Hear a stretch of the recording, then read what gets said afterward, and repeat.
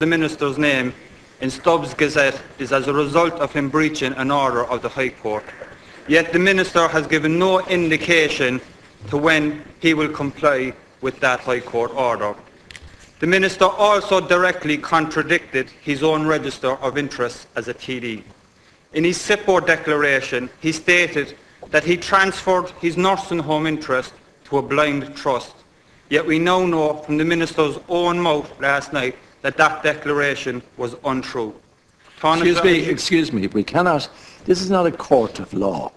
The Minister has made a statement. You cannot accuse him of improper behaviour during any parliamentary question. There are other ways of dealing with this matter, and if you care to contact the officials, they will advise you how to do so. Now please refrain from accusing the Minister of something that he's not here to defend himself. I am not accusing the Minister. I am just repeating. Repeating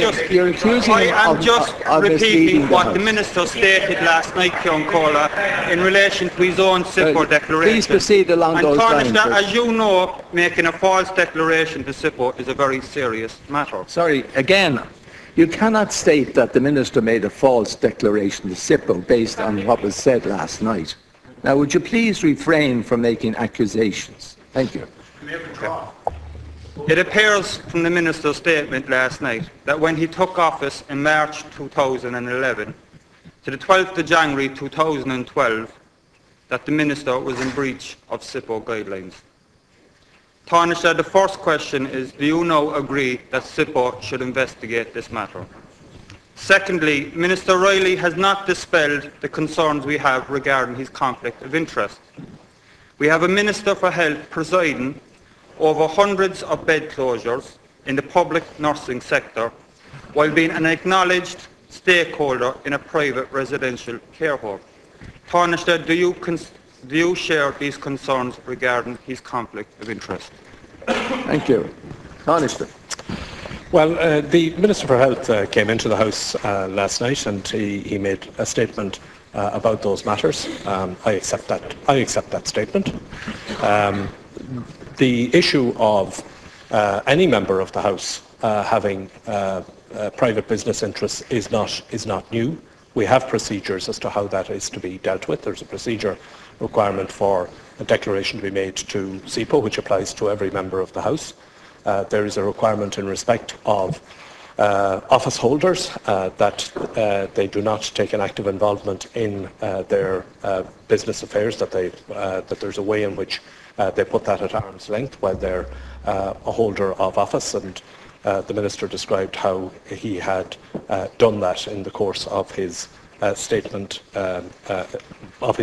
last night, and he also informed the House that he had sought the advice of SIPO, as is the appropriate thing for him to do, and that he has complied with that advice.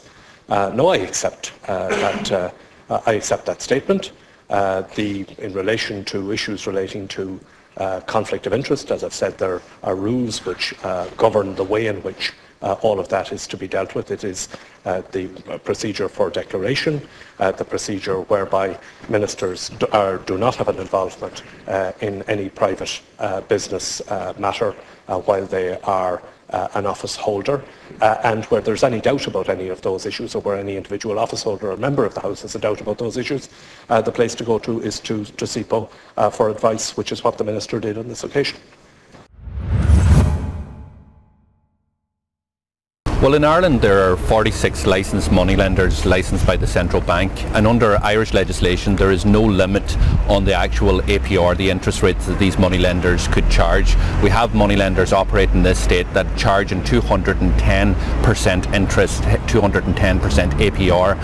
What we have done in this bill is to introduce a bill which would cap the amount of APR, the amount of interest that a moneylender could charge on any of its customers at 40%. Now that would have a huge impact on people who are forced to go to moneylenders or because of the high cost, because of the charges and taxes that they're being imposed on, because of lost income. And we know from the Irish League of Credit Unions report that was published earlier this week that 10% of people are going to moneylenders just to pay their weekly bills. So what we've done is introduce a cap. So if you look at, for example, what moneylenders are charging on a €500 loan at 210%, they're basically profiting to the tune of €186 if the loan is over a duration of 6 months, and €375 if it's over the period of a year. If you go to the credit union for the same loan, the interest that you would be charged is €13 and €25 respectively. So I think it's just incomprehensible, unjustifiable that any government, any TD or any minister would allow these exorbitant interest rates to prevail,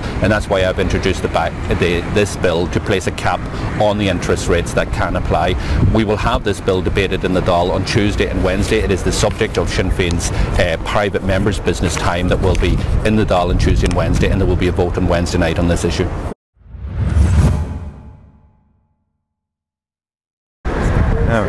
The purpose of today's meeting with CE supervisors is to discuss the issue of CE schemes, and in particular the review that was announced by the Minister 7 months ago now, when he introduced cuts in the budget of 66% to the funding for materials and for training in community employment. There was an outcry at that time, and there was many campaigns around the country about it, and we've been involved in that. And the Minister, under political pressure, committed to having a review. And that review, we haven't had an outcome of that yet. We were promised to have the outcome of it by the end of March, and that hasn't happened. There's huge uncertainty right throughout the state over this. Some community employment schemes are being told to have €600 to €700 in material and training grants.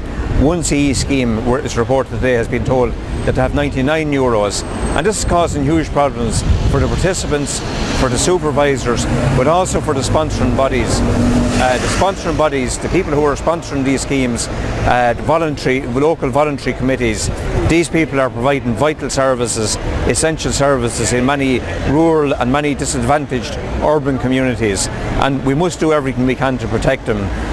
The supervisors here today and the members of the Impact Trade Union and Paddy Quinn here, who has been heading up the delegation, have highlighted some very important facts for us here, and we really have to make our voices heard in the coming weeks over this to try and get these issues resolved.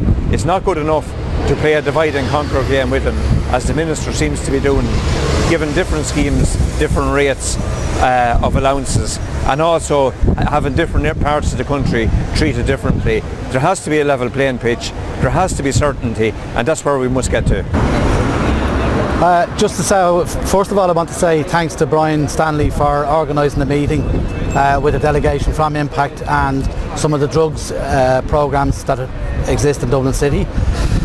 Basically what we're looking for is to bring to the attention of elected representatives the need for consistency across the country in the delivery of the community employment programme, and the need for the current review being carried out by the government to deliver that consistency to each individual scheme and bring about or do away with the lack of certainty that's there on the part of supervisors, assistant supervisors and indeed participants across the country.